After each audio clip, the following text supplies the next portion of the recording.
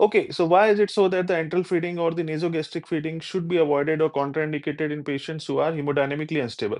So by hemodynamically unstable means that the patient is in shock or very high doses of vasopressors or inotropes. So understand that in such patients who are on very high doses of vasopressors or those who are in shock, the blood flow is diverted from the bowel and other organs to the main vital organs to sustain the life, which are mainly the heart and the brain. Now, in such patients, if we start the enteral feeding or the nasogastric feeding, the bowel has to absorb it and assimilate it and digest it.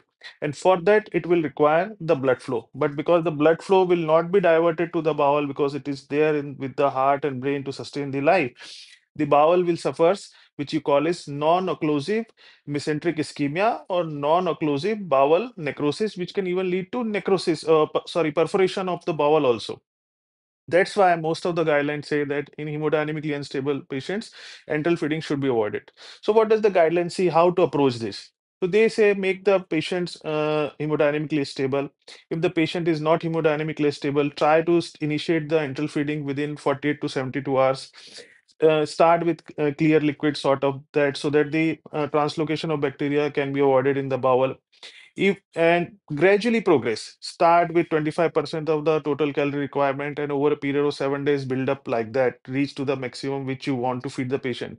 Even if that is not possible, try with a mixture of ventral feeding and the parenteral feeding like that. No guidelines gives a clear-cut picture regarding this.